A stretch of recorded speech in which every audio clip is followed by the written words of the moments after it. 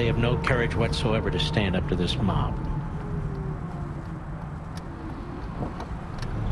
Now, ladies and gentlemen, I don't define my character by what the left demands. I don't define justice by what the left demands. I don't define the culture in society by what the left demands. This is not a case about all women. It's not a case about all women who've been sexually molested. This is a matter about two individuals.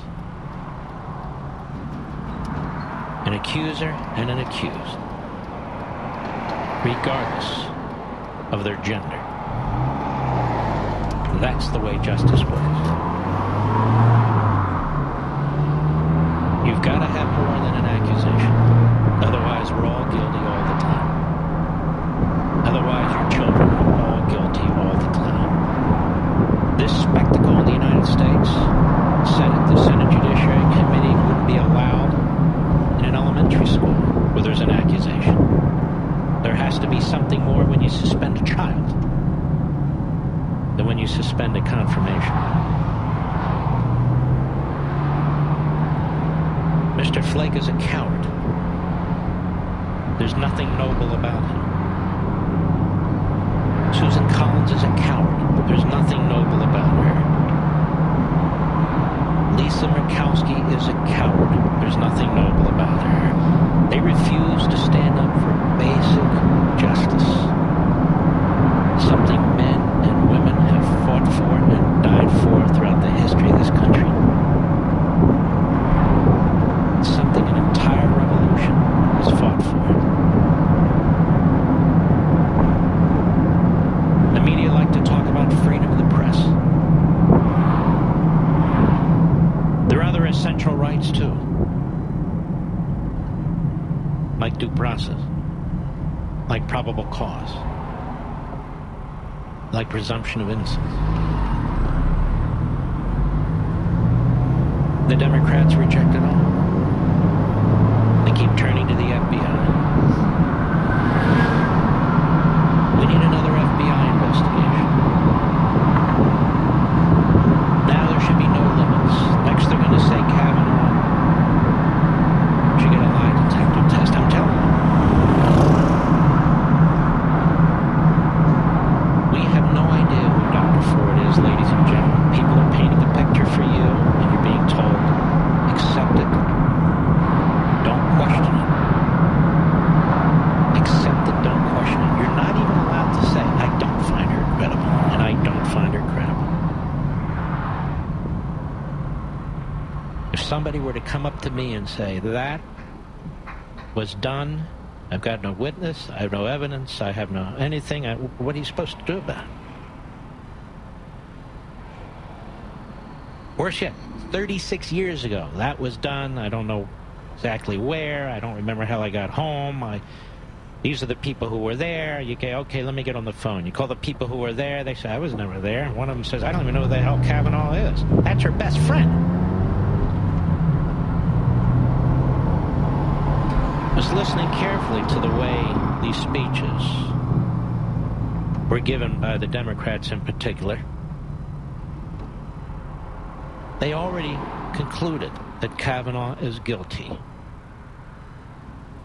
The other person in the room when this took place, Mark Judd. The other person in what room when what took place with Mark Judd? Those facts haven't been established. No facts have been established. We have a bare accusation. No facts have been established whatsoever. None. Not a single scintilla. No, nothing. Nothing.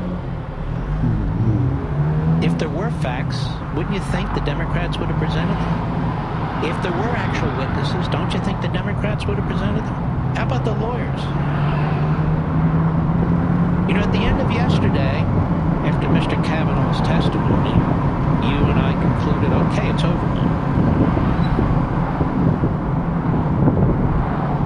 But Mr. Flake buckled because he's a coward, because he doesn't believe in the rule of law, because he doesn't believe in justice.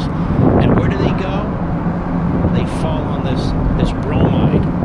We need an FBI investigation. We need an FBI investigation of what exactly?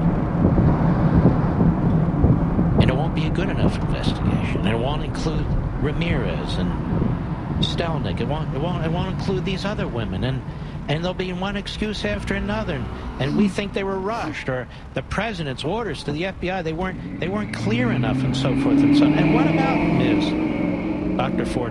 Dr. Ford's testimony? Stop focusing on the prosecutor and focus on what the prosecutor uncovered. Stop focusing on the dramatics. Focus on the facts.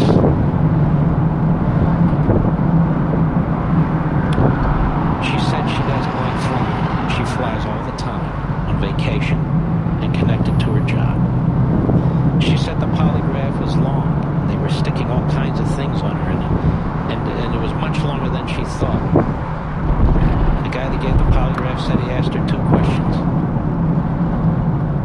She couldn't remember back in July whether she handed the actual transcript, the notes, with a therapist, or was on the phone and gave a summary to the reporter at the Washington Post. I'm sorry, ladies and gentlemen.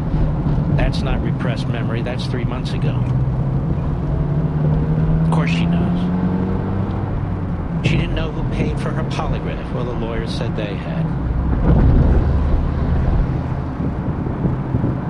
There are many other questions. Turns out she's 6 to 8 miles. Her house was 6 to 8 miles from the place, the general place, the club, in which she says she was sexually molested. She has no memory of how she got home. None. Well, that's repressed memory. Okay, but you've accused a man of sexual molestation. And unless your memory becomes unrepressed, what the hell is he supposed to do about it? When you don't have any witnesses and nothing else, except a bunch of screaming Democrats, slobbering media, and people running in the hallways of Congress screaming at you. What exactly do we have here? Nothing. Nothing.